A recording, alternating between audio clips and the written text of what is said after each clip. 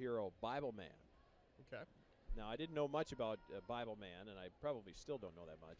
Here's a swing and a high, deep fly ball in the right center field. This is well back onto the warning track. Reaching for it is the center fielder Pache, and he will make the catch for the out. He was able to hang on, just going right up against the LED ribbon board. He also banged into the community first billboard out in right center field. A great catch by Pache, robbing Dunand of extra bases.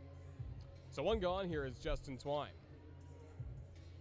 Well, if you are a fan of superheroes like Marco's favorite Bible Man,